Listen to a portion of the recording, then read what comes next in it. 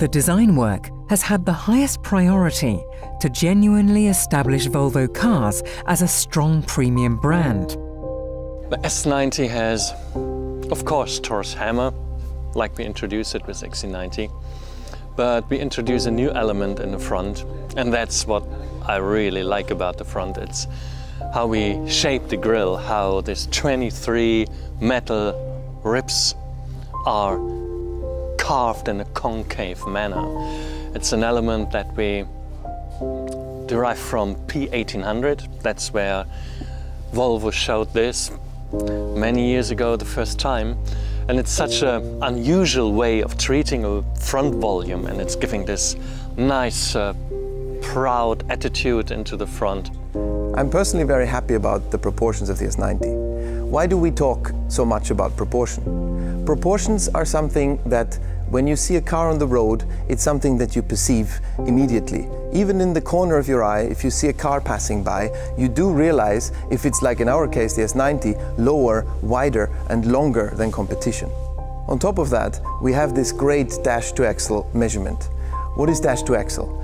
It's the distance from the center of the front wheel to the dashboard, which symbolizes premiumness, which is basically historically derived a distance that was needed to accommodate for large engines. So it created a long bonnet. This is something that we think is the entry ticket into the premium segment. Ride, you and I above the city lights. The new SPA platform has given Thomas Ingenlath and his team the opportunity to develop a large sedan that exudes exclusivity, luxury and comfort. So the package that you get, I think, is very unique. It's on the one hand this very innovative limousine. I think you hardly get a better packaged car than that.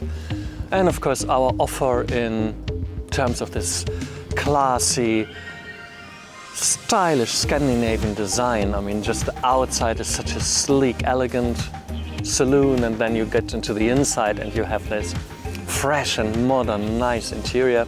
I think that is really the most modern designed car with the greatest package you can get today. It is plain to see that Volvo has raised the car's interior to a completely new level. This is Swedish luxury at its very best.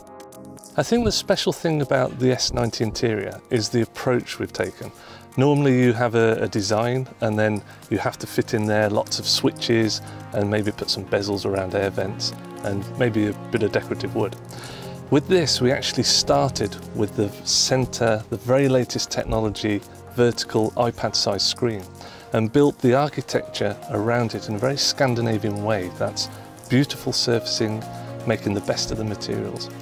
And then the most important thing is we've put a chrome spline across the car all the way to the end that actually holds visually onto the end of the vents. And these air vents, we've designed an air blade, which is influenced from the concept cars that we introduced before the XC90. So we've brought some nice design elements, we've got some really beautiful materials and the solid decorative wood that is inserted into the design that has that real depth and solidity to it. I mean, there's hardly any plastic facing you. It's all these nice materials, the wood, the metal, the glass. This is such a new statement in terms of interior design. I think it will definitely set a new standard.